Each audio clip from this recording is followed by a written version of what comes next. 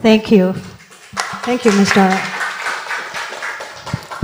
All right, that's very informative, and actually I can relate to some of those.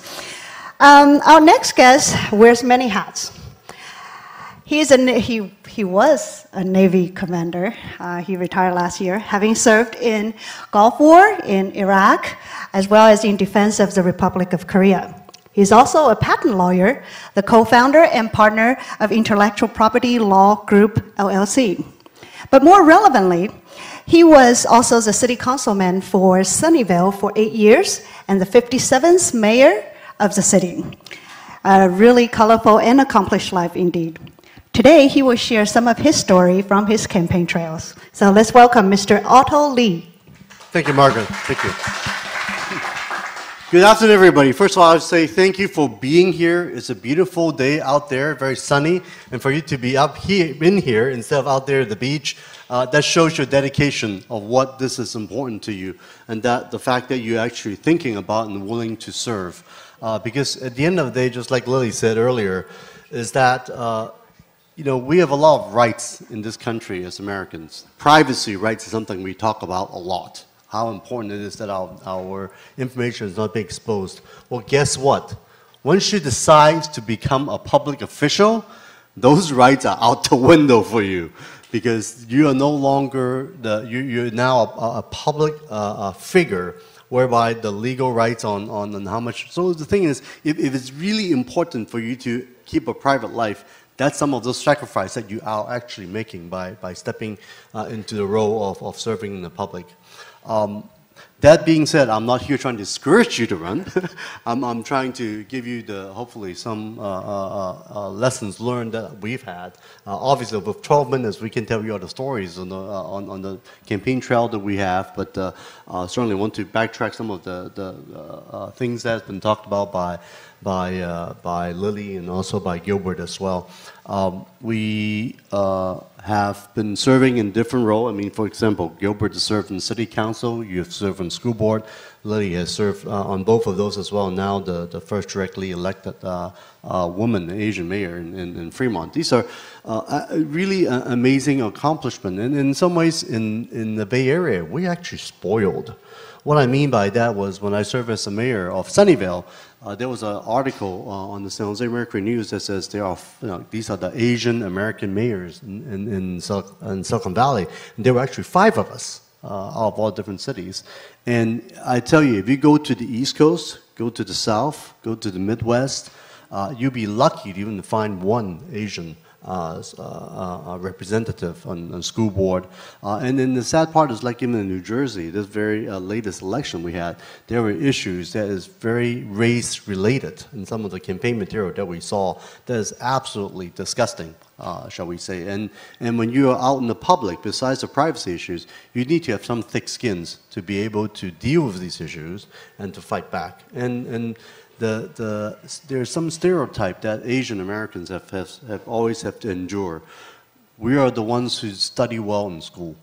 We are supposed to be the one who are the model minority. We're supposed to be the one who do well as engineers and go to school and to get the degrees. But we are not really good leaders. These Asians are not good leaders. We need somebody else.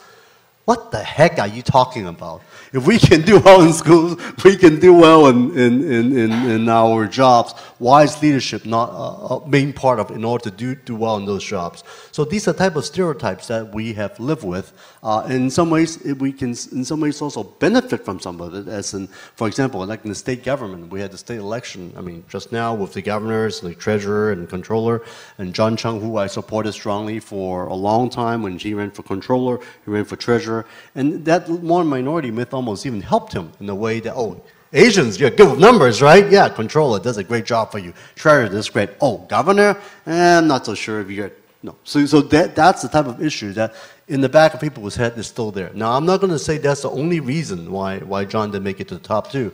But at the same time, I think these are some of the hidden prejudices that we are who we are. And I think it's important to not get those issues to bog us down, but to actually go through past it, these called bamboo ceiling or what you want to call it, that there's so much that we're bringing to the table than the fact that this what people see. And one of the things that I would always tell people, when you're running a campaign, one of the most important things you could do for a campaign is take a good picture. Take a good picture. Do you know what I'm talking about, taking a good picture? It's actually take the time to really get a good shot that when you look at it, and not just by yourself, but other people look at it and says, oh, I like this guy. Oh, I like this gal.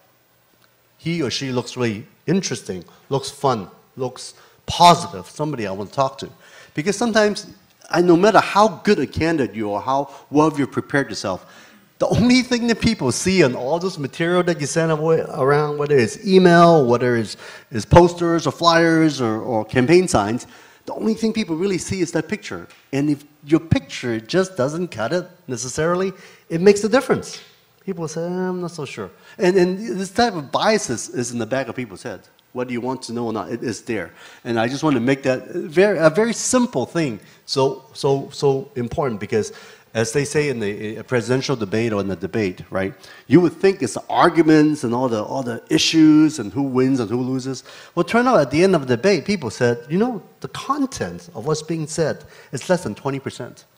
It's actually how it's being said, what the person's wearing, and the facial expressions. That actually dominates from the audience point of view of who wins and who loses a debate. So in some ways, in terms of campaigning, I have told people, not necessarily the most qualified of the best candidate wins. I hate to say it, it's a democracy. Even though that's the case, the whole campaign itself, it's a big marketing exercise. Look who's in the White House right now. I personally really don't think he's at all the qualified candidate for that position. I'm not going into more details, but the thing is, I think he has done enough of the packaging of marketing. I mean, I do think one thing he's really good at, he's very good at marketing himself. And that part, he was able to use that skill set to get him to where he is. So in terms of campaigning, I'm not saying you need to turn yourself into Donald Trump. That's not what I'm saying. What I'm saying is there are issues, there are sales skills, there's marketing skills that needs to be part of your messaging to get the word out. For example, getting your name out, right? Getting your name out. As they say, it's almost better to have a bad name than have no name, right? If people don't know you, they're not going to vote for you. If you don't have a very good name, that could be a problem too. I'm going to give an example of that, okay? So myself, I made that cardinal sin on my very first election.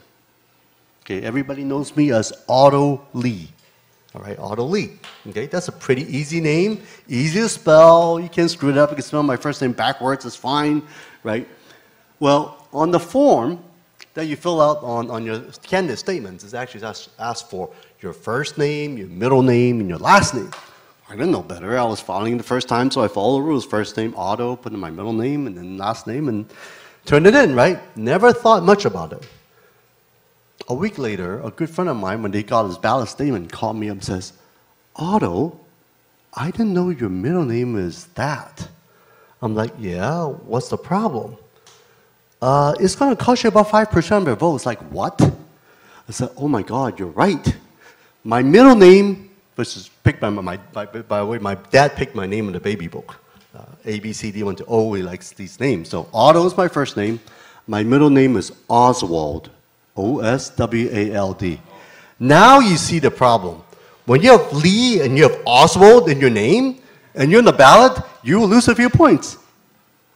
That's my name. I was born with that name, right? What do you do about it, right? So that was my first mistake on my name. Now, I did win my first election, 52%, but I'm sure I probably could have got 54 or something had that middle name was not there. But it was not even necessary, but that's like a rookie mistake, right? Sometimes you're born with it. Look at Barack Obama. His middle name is what?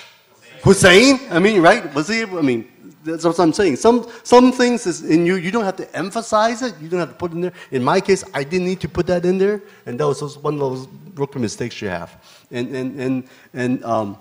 So how you look, your name, but at the end of the day, though, you really do have to do the hard work when it comes to campaigning. Get some good walking shoes, right? Get some good walking shoes. unless you're running for like the whole Senate or governor or state, if you're looking especially local government, especially we're talking about like city of Fremont, for example, when you split into districts, you need to really know your numbers. What I mean by numbers is you need to know how many voters are in your district, how many people are going to vote in this election, what the percentage number is, and how many doors you need to actually knock to talk to those people, all right? Because as much as we talk about fundraising, right? What's the money for? It's not for Gilbert, it's not for me, right? The money we raise is all about going to the printers, right? Going to the postage to get your name out there. Well, sometimes the best way to get your name out there is just knock and talk to people. So attending, debates, of course, going to your farmer's market, every Saturday and talk to people, but, your PTA meetings, your local community, neighborhood organizations, all of those are ways to get your name out there, right? Until people know who you are and have a positive feeling about you that, hey, this is somebody I trust, this is somebody that's good. And the word does get around, but ultimately, look, we're in Silicon Valley. People are busy. We have busy lives. Not that many people are really out there doing those things. Especially, the retirees actually are the best ones that you get because you can get them during the day, you can get them in the evening, they will have the time to talk to you. Sometimes it's almost too nice because you're like, look, I've talked to you for 10 minutes, I gotta go, right? Sometimes you knock on doors and get some too engaged participant. But at the end of the day, you do need to get your name out there so people know who you are. It's statistics. You gotta look at the voter database. You need to know who are the voters. I'm not sure all of you know this, but when you're registered to vote, a lot of information is public. Not only your name, not only your address, not only your sex and age, your party affiliation is a public record. If you check the box as Democrat or Republican or no party, all that is public. So when a candidate runs, these are lists that candidates can buy. And I encourage you, if you're planning on running, you should be getting that list now. Right after this June primary election, this is the time to get that list. There are various companies. There's a company called PDI, which are Political Data Inc. They have one of the better sources of these data they have collected all these years. And having these lists to figure out who the voters are in your own district is very important to know what type of messaging you need to come up with to talk to them. When you knock on doors for people, it's a great way to listen to your neighbors and to your constituents. What issue really matters to them? You think you know what it is, but guess what? When you start knocking on doors, you'll be so surprised that there are things that you didn't realize is such a big deal to the community. And that's how you can hone your message. And it's not something I could say, you should talk about the environment, or you should talk about, maybe a pet park is a big deal in your environment. Maybe a lot of dog pooping somewhere. There's a big issues in that neighborhood, right? So every neighborhood has different issues that you need to know about. As a parent of 3 daughters, I mean, my perspective of what I think is important in life is very different from districts where you have a lot of single people living in apartment complexes versus single family homes. And even the height of buildings, like when I first ran, I mean, I was born in Hong Kong, right? I mean, I have 40, 50-story buildings I lived around. That's something I'm very, very used to. But for many people who have been grown up in our communities in here, like my opponent put down his candidate statement, are your backyards being overshadowed by skyscrapers? Well, the skyscraper, he's talking about a 6-story building on Matilda Avenue in Sunnyvale. Okay, we laugh, but guess what? That got him a lot of votes. Those are serious issues to some people. So I think it is important for us to really understand the constituency, understand who you are, and also not get complacent. Don't get complacent. When you run, you gotta run like you're losing. You gotta run like you really want your vote. I really need to go out there and hit the block. I mean, you start sweating because people watch you. The fact that you're running around, that you're sweating, you're really hitting a pavement, people say, hey, guess what? This guy's gonna work. Because look how hard he's working on that, right? Because I got a lot of endorsement. I was planning commission chair. I've got all the endorsement. My opponent at the time, first race, only had 1 endorsement. That was on the police and fire because his uncle was a police chief. I said, okay, no problem. They could support him. They still like me, right? I won by 52-48. And the best part is, at the first election, like when we opened the ballot at 8 o'clock, right? When the ballot closes, 8:20, the absentee ballot came in. I was at 40%. 2 people raised. I was at 40%, and he was 60%. I couldn't believe it. I said, how could it be? I've done all the work. He's a brand new name with 1 endorsement. He's 60%, I'm 40. How did that happen? Well, it turns out it was because of the fact that my mailers, I thought people knew who I was. It was a complete disaster. I thought I did good on those. All this endorsement, I thought it makes a big difference. Turns out didn't really care. The only thing that made the difference was all the hard work of all the door knocking. So all the campaign team that has go around, the support group, that worked so hard in the last month. So the ballot came in throughout the evening when the vote came back, basically saying, oh, from 40, 42, 44, 46, 40. So finally, I was able to make it through the 50-odd%. But the point is that it is hard work, it is pounding the pavement, knocking on doors. That's what really matters at the end of the day. And, well, I'm told to shut up now. So thank you very much for paying attention to me on a beautiful Saturday afternoon. Thanks. Thank you, Otto. I'm sure after your story, everybody is going to go back and re-examine their name, first, middle, and last name.